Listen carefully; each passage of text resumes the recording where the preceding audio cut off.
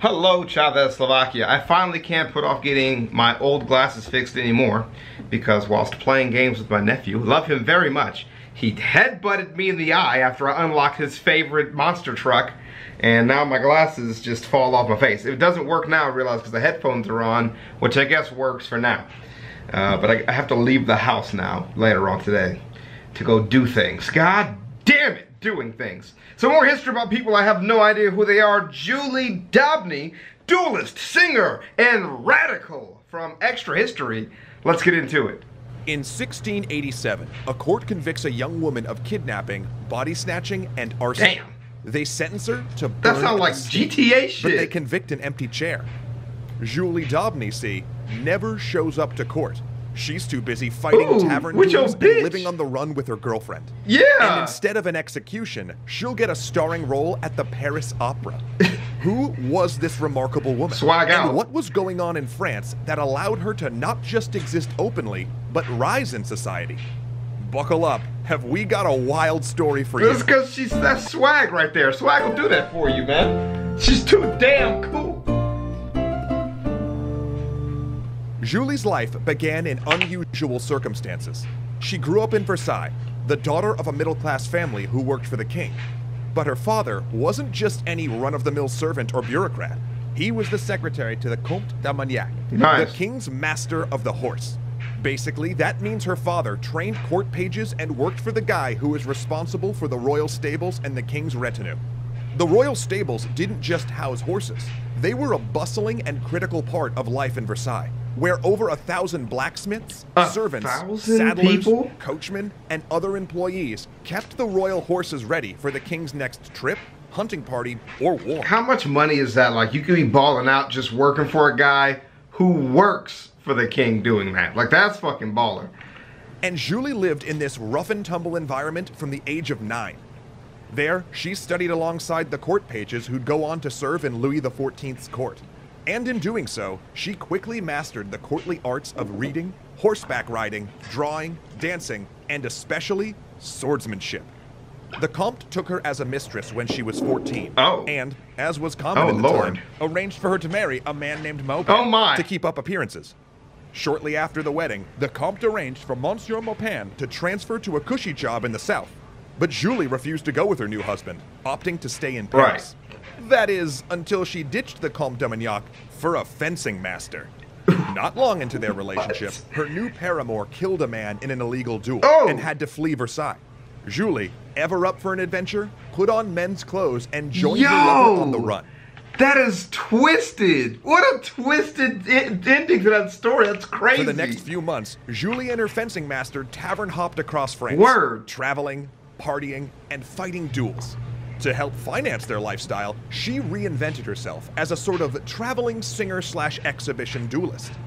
But as they traveled France, Julie began to tire of her swordmaster and soon ditched him in favor of a girl she'd met on the road. As you can imagine, folks weren't super comfortable with gay relationships back in 17th century France, especially not when it meant their daughter was carrying on with a disreputable, cross-dressing duelist known for winning fistfights. So the girl's parents did what most families did with misbehaving daughters. Send her away. They stashed her in a convent. That, they thought, would solve the problem. Clearly, they had no idea who they were dealing with. Julie had a plan. Julie always had a plan. A very wild, slightly unhinged plan. Yo, damn. Step 1, take the holy orders and enter the convent. Step 2, steal a body of a recently deceased nun and stash it in her lover's bedroom. My nigga, what? Step 3, light the room on fire, grab the girl, and disappear into the night. Step 4, proceed to gallivant across the countryside with her supposedly dead girlfriend as her new sidekick. What is wrong with you? Remarkably, the plan worked. At least for a while. After 3 months of adventure, Julie's girlfriend decided she'd had enough and went back home, shocking her parents by turning up on their doorstep very much alive. Her parents took the case to court and got Julie convicted in absentia. She'd be burned at the stake, if anyone could catch her. That series of events is bonkers even by today's standards. So what was it about 17th century France that allowed a person like Julie not just to exist, but to thrive? Surprisingly, it had a lot to do with the king. Louis the 14th. Oh. King Louis came to the throne at the age of 4, during a period of aristocratic rebellions protesting royal encroachment on the rights of nobility. As a result, Louis spent a lifetime centralizing power in the monarchy and casting himself as a divine right monarch. Part of this project involved using opulence and artistic patronage as a way to communicate his God-given power to the public. Fam, there's a documentary about this dance that he learned, the ballet that he learned, and all the imagery that was in it. It went hard as far as like rhetoric and being God-send, basically. Like it went fucking hard. The nobility and the church. And that last one was important. Because while Louis was devoutly religious, he also didn't want church officials meddling in political affairs. The concept of divine right monarchy itself challenged church authority, after all, and helped the king avoid getting undermined by powerful popes and cardinals. It made a strange situation where the church and crown were simultaneously partners and rivals for power. And this rivalry played out in the world of artistic patronage. Yeah. Louis realized that if he underwrote artists that were critical of power structures, they would focus their ire on the church instead of the throne. Therefore, it was in his best interest to encourage artists who were irreverent, satirical, or even scandalous. People, in short, like Julie. And as it happened, the newly singled Julie wanted to make a career move. She wrote to the Comte d'Armagnac, asking if he could arrange a position for her at the Paris Opera. And the Count petitioned the king on her behalf. Telling her crazy Louis ass found story. her story so amusing that he personally pardoned her so she could take the Wow. stage. Louis himself had founded the opera, which was a unique combination of a public theater and a Royal Academy for the Arts. Sometimes We did have, a dance one-on-one class we had to take. And even though it sucked having to take a one-on-one course because the work was just very remedial and stupid, it was basically just a big story lesson where every day you would like learn something else and have to listen to music and shit, which was pretty fucking cool. But the work was just fucking boring. the king himself even starred in plays, including theatrical propaganda designed to direct and influence public opinion. He also loved to dance, and despite ill health, performed in ballets extensively throughout his life. The opera was not just artistically significant, but socially and politically meaningful as well. And Julie wasted no time in making waves there. She debuted as Pallas Athena, the goddess of war, and quickly became an in-demand talent. She had an ability to quickly memorize lines, and audiences loved her androgynous look and fencing skill. Backstage, she fought duels or slept with many of her co-stars, regardless of gender, and several of her most famous relationships began after crossing swords over a quarrel. In one famous incident, she publicly beat an actor for pestering her fellow actresses before a show. It might surprise you to hear that Julie never hid her bisexuality during her years on stage. That's interesting. In fact, she enjoyed a certain amount of royal protection. Although both gay and straight affairs were not uncommon at the time, mainstream public and religious opinions were still vehemently opposed to bisexuality and homosexuality. Yeah, 100%. But there was a caveat. Louis XIV's own brother was gay, and known to be generally effeminate and cross-dressed.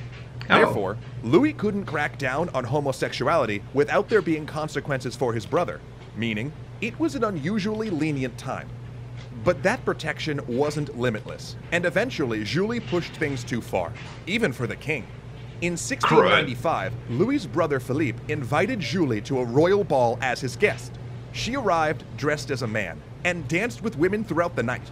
This certainly ruffled some feathers, but that's the pretty breaking cool. point came when she kissed a desirable single marquise that several gentlemen were courting. 3 of those suitors challenged Julie to a duel on the spot. She walked outside and defeated them all, one after another, and then went back to the party. Alright, look. Turn down for what? Dude, alright. That's fucking badass. That is incredibly badass. I gotta give it to you, man. That shit is hype. But this wasn't some amusing tavern brawl. It was a crime during a royal event. Louis was not happy. Honor duels were illegal. They allowed individuals to take matters into their own hands rather than defer to the king's law. In fact, he'd steadily increased the penalty for them over the course of his reign. Unlike her previous crime against the church, this crime was against the king, about the crown. the same king who extended her patronage and protection. Julie fled to Brussels. While waiting for things to calm down, she had an affair with a German prince, you know, just to pass the time, and returned to Paris a year later to take a permanent position in the opera. She tried to settle down, even reuniting with her husband. Yeah, remember him? Her troublemaking days were hardly behind her, but she wouldn't be burning down any more convents. During those last years, she sang for the royal court many times, and in 1702, she reached the height of her career, performing an opera written specifically for her. Wow. But steady, predictable life never agreed with Julie. After a few years of domestic bliss and a few fistfights, Julie eventually fell head over heels in love with La Marquise de Florensac. When the Marquise died in 1705, Julie slipped into deep grief, retired from opera, and joined a convent. For real this time. Wow. She died there at the age of 33. No, that's about normal. Julie's short, wild life Yeah. reveals a lot about the world she lived in. While she was a force to be reckoned with, she also took advantage of shifting political and cultural norms in France, carving out a space where she could live as her authentic self. And Amazing. No one, before or since, was quite like Julie That is Daubert. amazing. That was actually a fucking amazing story, dude. Thank you so much for the suggestion. I really appreciate it. And yeah, this dude, I think it's Depressed Alan is his name on Discord. I'm sorry, Depressed Alan. But you had a very good presentation here, a video. And yeah, so I'm gonna check out all the rest of your suggestions because you win the non-going suggestion battle that's been ongoing. ChavezzSlovakia, thanks for your love and support. This month I'm doing a lot of wedding planning. I'm not on the Discord as much. Spending a lot of time with family and friends right now. But make sure you guys holler at me. I'll see you. Crocs. Peace. Crocs. Crocs. Crocs. Crocs. Crocs. Crocs. Crocs. Crocs. Crocs. Crocs. Crocs. Crocs. Crocs. I'm rocking Crocs. I'm rocking Crocs. I'm rocking Crocs. Wearing Crocs, boy. I'm rocking Crocs. I'm rocking Crocs. I'm rocking Crocs. Wearing Crocs, boy. My Crocs are gold. My pops is old. My Crocs got soul. My Crocs are bold. I go to church wearing Crocs. I'm always turned wearing Crocs. My Crocs are great. Your Crocs are lame. With my Crocs, I can cross a lake. Crocs, Crocs, Crocs, Crocs, Crocs, Crocs, Crocs, Crocs, Crocs, Crocs, Crocs, Crocs.